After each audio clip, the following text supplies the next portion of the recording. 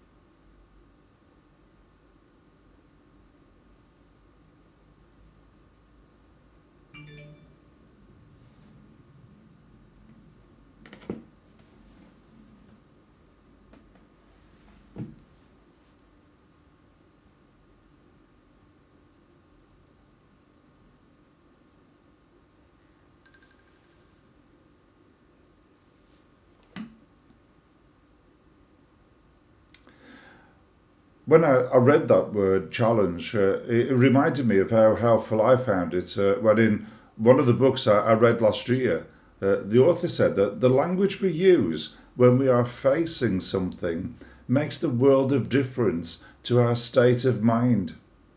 So when we think of something we are facing, do we use a word such as threat? Or do we use a word such as the one that my watch came up with this morning? Challenge. Which word we use makes a world of difference to our state of mind. For if we only think in terms of threat, that is a word that can lead us to believe that we are not equal to whatever it is that we are facing. We feel that we are going to fail. We start to feel overwhelmed and beaten. And yet, if we think of the thing we are facing not in terms of threat, but of challenge, then that word has such a more positive feel to it. And rather than making us feel overwhelmed, it encourages us to look for the opportunities which are always part of every crisis, as we already know. I think with the things I've faced over the last couple of years, my mind has started to see threats rather than challenges. And I think I had started not only to feel overwhelmed, but actually to be overwhelmed. This same book that pointed me in the direction of looking at things as challenges rather than threats also spoke of someone whose mindset was changed after she received a message in a dream. That might sound fanciful, but it happened to me just after Christmas. I wasn't asleep, I was coming out of sleep. But as I started to wake up, I started to hear a message coming towards me as I started to come back to the surface. And the message, I believe, has brought me back to the surface in more ways than one. It was such a clear message that I wrote it down in my phone, and I've recited it to myself so many times since. I don't think it would be appropriate for me to tell you what the exact wording of the message was, although I have rehearsed it in my mind so many times since 27th of December. The gist of it, though, was to remind me of who I am and what I have been equipped to be and to do.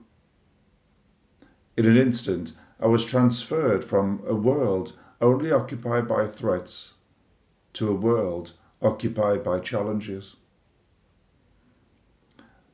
I wonder if you have ever considered this comparison before and asked yourself how you routinely approach the things that you face and what difference it makes to your state of mind to consider them either as threats or as challenges. I believe that message which came to me during the early hours of the 27th of December came from the Lord. This is the same Lord who has given us such a promise in Romans chapter 8 and verses 28 to 38. These wonderful words. And we know that in all things God works for the good of those who love him, who have been called according to his purpose. For those God foreknew, he also predestined to be conformed to the image of his Son, that he might be the firstborn among many brothers and sisters. And those he predestined, he also called. Those he called, he also justified. And those he justified, he also glorified. What then shall we say in response to these things? If God is for us, who can be against us? He who did not spare his own Son, but gave him up for us all, how will he not also, along with him, graciously give us all things? Who will bring any charge against those whom God has chosen? It is God who justifies. Who then is the one who condemns? No one. Christ Jesus, who died, more than that, who was raised to life, is at the right hand of God and is also interceding for us.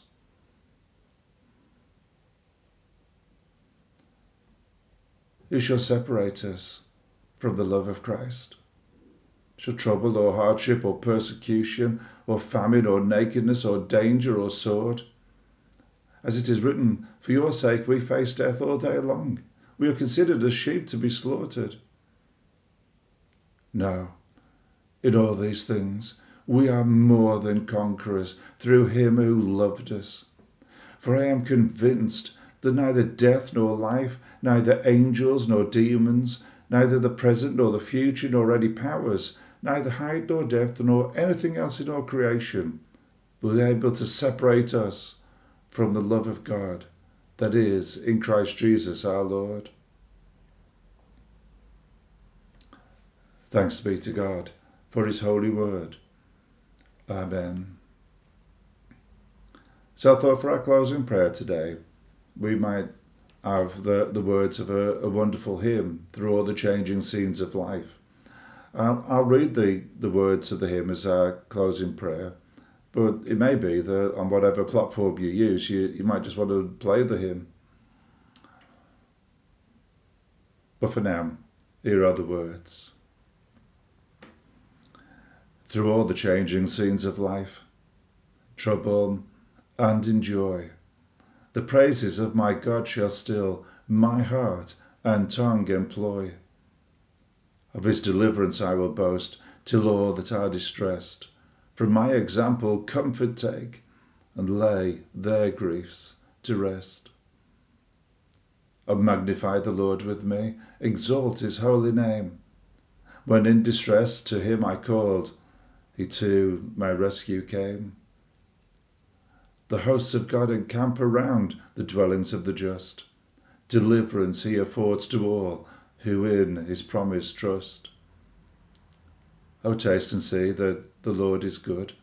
Experience will decide how blessed are they, and only they, who in the Lord confide. Fear him, you saints, and you will then have nothing else to fear. Make serving him your sole delight. Your wants shall be his care. Amen. And now, until we meet again tomorrow, Wednesday, may the grace of our Lord Jesus Christ, the love of God, and the dwelling of the Holy Spirit be with you all, evermore. Amen. So, see you tomorrow. Bye for now.